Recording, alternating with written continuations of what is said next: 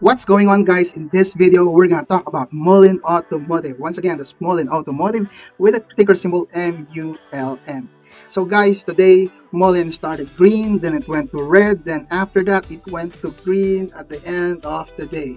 Guys, if you like the information and analysis that I'm providing in this video, please hit the like and subscribe button. Okay guys, so let's get going. So guys, today Mullen closed at a price of $1.48. Like I said earlier, it started green, then it went red, then of course it went positive with 5.71% increase. So this is not a lot, guys. I just feel like the market makers are trying to make Mullen investors excited ahead of next week's trading days, but I'll take this any time of the day, guys. Okay, so if you go to Market Beat, it will tell us that Mullen has a 5-day performance of negative 31.71%, a 1-month performance of negative 55.44%, a 3-month performance of 56.62%.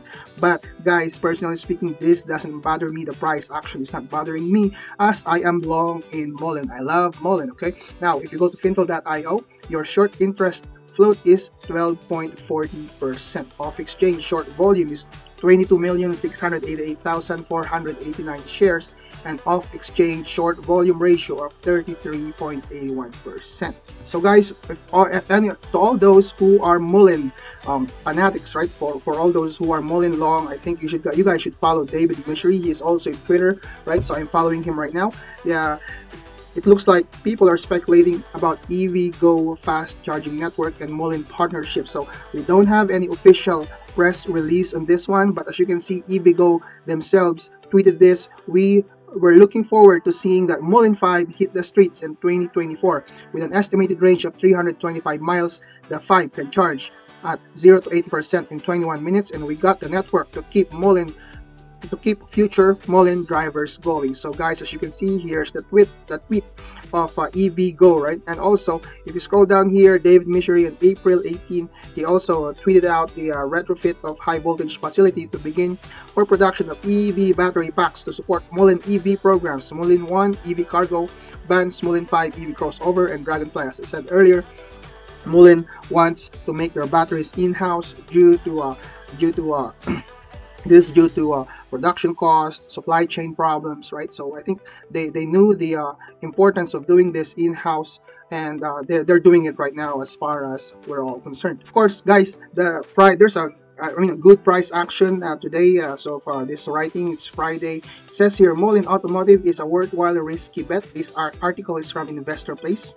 There you go, guys, Investor Place. It says here, significant growth plans and expectation of a positive battery report bodes well for the company. If you scroll down here, guys, it says here, Mullen Automotive is a development stage company.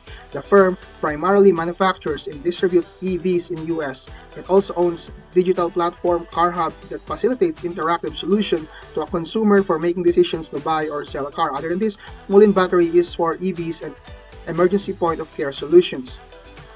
The company got listed in NASDAQ on November 2021 and has been on a downward spiral since then. Well, guys, there's nothing you can do about it, even though it's down, because we are in a bearish market situation, right? As you can see, in a bearish market situation, even the market makers are trying to take advantage of retail. Well, this is just my personal opinion, okay? The market makers could be taking advantage of retail investors. Of course, if the market is red, they can come up with articles, they can come up with short selling, right? Even the Hindenburg research. So like I said before, Hindenburg research definitely know what's the best time of putting down their short sell report. So it says here, the short seller Hindenburg research accused the company for misinterpreting its test results for solid-state batteries.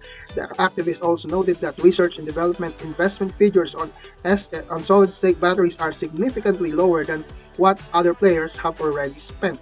However, Tom Gage, CEO of the company that performed tests, clarified that he believes Mullen did not misrepresent the battery test results. Investment in this already beaten down stock can be considered due to the following reasons. The short ratio of Mullen stock is 11.82% as of March 30, 2022. This is high. As short sellers buy the stock to square the position, it can spur the stock price. So, personally speaking, if Hindenburg Research have a short position with Mullen, they could be, I don't know, if they have some profits all the way from $4 going down, good for them, right? Of course, if a short short-term investor, then that should scare you. But if you're long in Mullen and you want Mullen to grow in your portfolio, I think that's another story once again, okay? So the company's recent announcement to start testing solid-state polymer batteries with Battery Innovation BIC in Indiana reflects optimism. Okay, this is a very positive article. BIC is known for development, testing, and commercialization of safe and reliable energy storage systems for defense and commercial customers.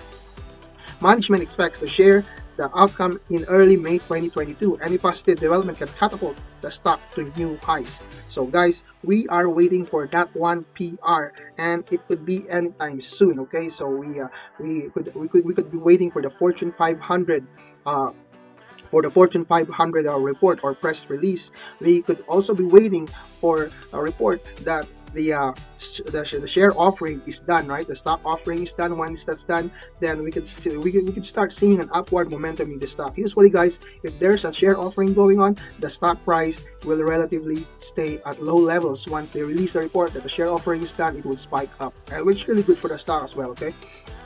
So it says here, it is also developing Mullen Dragonfly, which is an electric high-performance sports car. Okay, so at the end of Q2, Mullen reported over 65 million in cash and cash equivalents, which is adequate.